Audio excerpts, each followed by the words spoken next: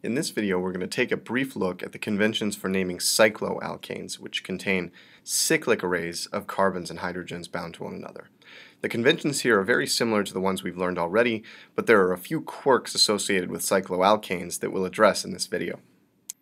Let's briefly remind ourselves of the overview of the process that we've seen over the past several videos for naming organic compounds according to the IUPAC system. So the first step is to find and number the parent chain and identify the base name using the length of the parent chain.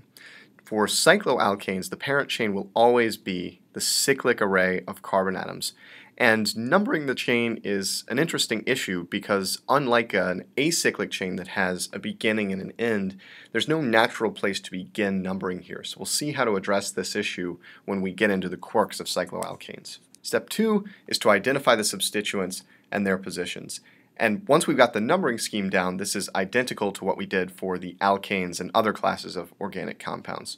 We look at the structure of the substituent to determine its name, and we prefix the name of the substituent with the number that illustrates its location. Step 3 is to list the substituents with their positions as prefixes to the base name. And this is identical to the process we've seen in other examples for the cycloalkanes. So what are some of the quirks of naming cycloalkanes? Well, first of all, the ring is always considered the parent chain unless it's bound to a larger alkyl chain, which is kind of a quirky case. If it's bound to a larger alkyl chain, for example, say we had a 5-carbon chain with a 3-membered ring bound to it, then we name the ring as a cycloalkyl in general. So this, for example, is a cyclopropyl substituent. But more often than not, the ring will be a big point of focus when you're naming cycloalkanes, and you'll name the ring as the parent chain. And so, for example, on the left here we see a 7-membered ring, 1, 2, 3, 4, 5, 6, 7. So this is a heptane, and because it's cyclic, and this is one of the conventions of naming cycloalkanes, we prefix it with cyclo. So cycloheptane refers to a 7-membered ring that's completely saturated.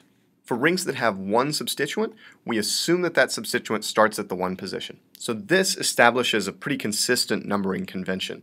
For a ring that has only one substituent, we start with 1, and in fact we can number in either direction, counterclockwise or clockwise. It doesn't really matter because all the other numbers are going to end up being irrelevant, but in any case, a single substituent on a ring is always given the 1 position, and in fact it's assumed to sit there, so we don't necessarily have to say, for example, 1-methyl cycloheptane. We can just say methyl cycloheptane, and that specifies this compound completely. For rings that have multiple substituents, we give the number 1 to the first substituent alphabetically. So we need to determine the names of the substituents first. The one that comes first alphabetically is given the number 1. In the example you see on the right here, we have a propyl substituent that I'm highlighting in green, and we have a methyl substituent that I'm highlighting in blue. Methyl comes before propyl, so the methyl group gets the number 1. And as usual, we try to keep the numbers as small as possible. So here we would number counterclockwise and give the number 2 to the propyl substituent to keep its number as small as possible. The one exception to this rule of giving the number 1 to the first substituent alphabetically is the hydroxyl group, which always gets the number 1. This is similar to the idea we saw with alcohols, where the hydroxyl group was so important to the molecule that the parent chain had to include the hydroxyl group. In cycloalkanols, or cyclic alcohols, we always give the number 1 to the hydroxyl group. And we number the other carbons so that the other substituents get the smallest numbers possible.